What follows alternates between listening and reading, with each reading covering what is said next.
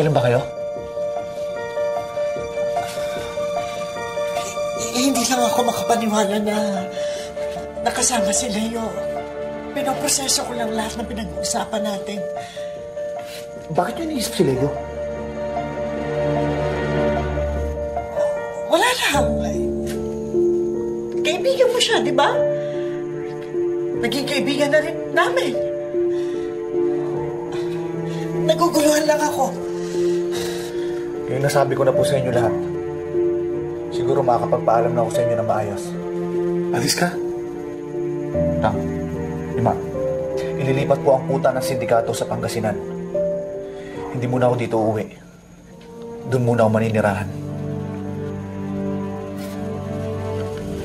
Teka muna.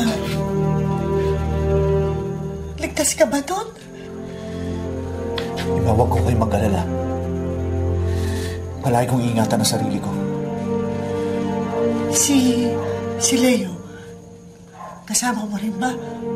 Sa pagkakaalam ko po, hindi siya mamamalagi doon.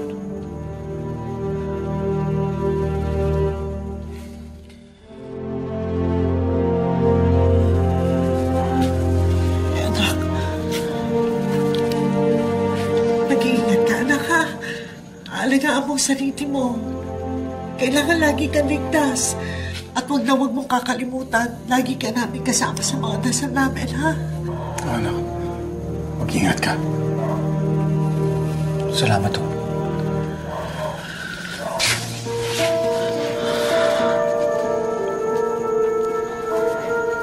Diyan? Opo, Ima. Wala ka na kailangan, ha? Ayos na. Silver. Ingat ka. Wala mong bahala dito, ha? Sige. Alalayan lang mo pamilya mo rito. Ano? Lalinan ka namin. Ingat-ingat. Ingat-ingat, ha? Tawag-tawag, ha? Sige, o.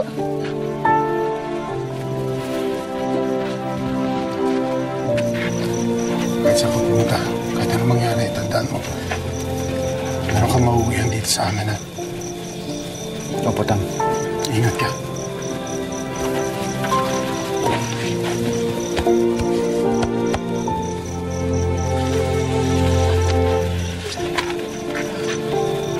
Mag-iingat ka, ha? Huwag na huwag mo kakalimutan magdasal. Opo, Ima. Dapat lagi kang ligtas, ha, anak? Ima, palagi kayong mag-iingat, ha?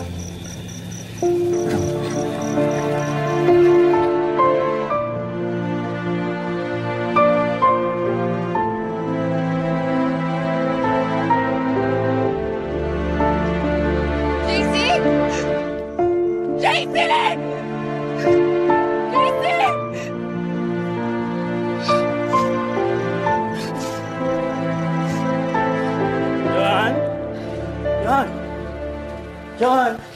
Oh, ano? Napatawag ka. May problema ba? Father, nahanap ko na ang anak ko. Kilala ko na kung sino siya. Matagal na pala namin siya nakakasama. Pati mabuting balita. Nasaan siya ngayon? Father, si Leo. Si Leo Baltasar ang anak ko. Si Leo, yung kaibigan at saka boss ni Jessy. Anong pumipigil sa'yo para kausapin mo siya? Father, hindi mo naiintindihan. Si Leo Baltasar. Miyembro siya ng pamilyang sindikato na hinuhuli ni Jessy at Eugene.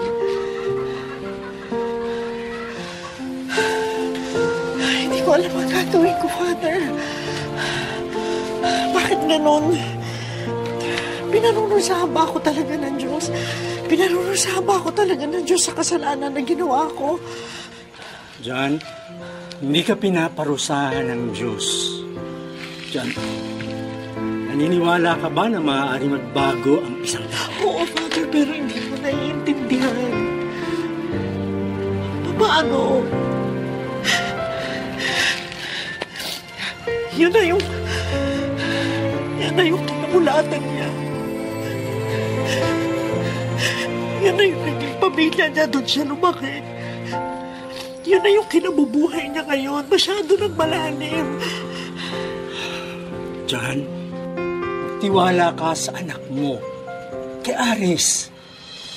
Parang doon siya lumaki sa isang maling pamilya, sa kasamaan. Naniniwala ako na hindi niya maaari makalimutan kung saan siya unang lumaki. At kung ano ang itinuro niyo sa kanya, kung papaano niyo siya inalagaan. Yun ang dapat mong ipagdasal. Na maalaala niya lahat ng mga yun.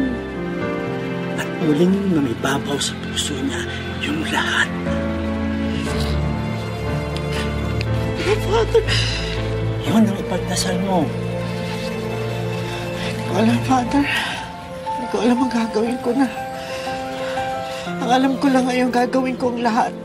Gagawin ko ang lahat para bumalik sa kabutihan ng anak ko, para bumalik siya sa pamilya namin. Sikapin mo, pilitin mo, diba?